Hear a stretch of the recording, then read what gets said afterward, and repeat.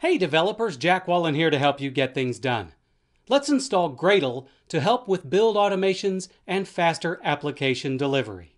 In order to install Gradle, you must first install Java. To do that, go back to the terminal window and issue the command sudo apt-get install default-jdk-y. Before you can install Gradle, you must first install a few dependencies. To do that, issue the command sudo apt-get install apt-transport-https dirmngr wget software-properties-common-y. Once that completes, it's time to add the necessary repository. To do this, first install the Gpg key with the command sudo apt-key adv-keyserver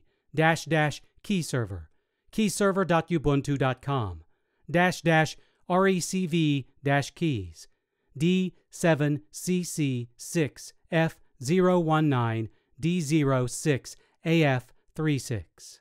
With the key successfully installed, add the repository with the command sudo add-apt-repository ppa:/cwchien/Gradle.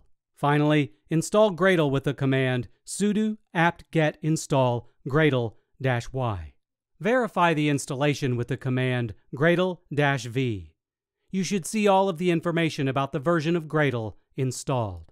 Let's initialize a demo build with Gradle. To do this, create a demo directory with the command mkdir-demo. Change into that new directory with the command cd-/demo. Once in that directory, initialize it with the command Gradle init. You will eventually be greeted by a menu asking you to select the type of project to generate.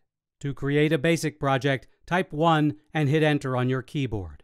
Next, select the build script to use. Finally, give the project a name and the initialization will succeed. Hey everybody! Don't forget to like this video and subscribe to our Tech Republic YouTube channel, and be sure to check out more how-to videos at How to Make Tech Work.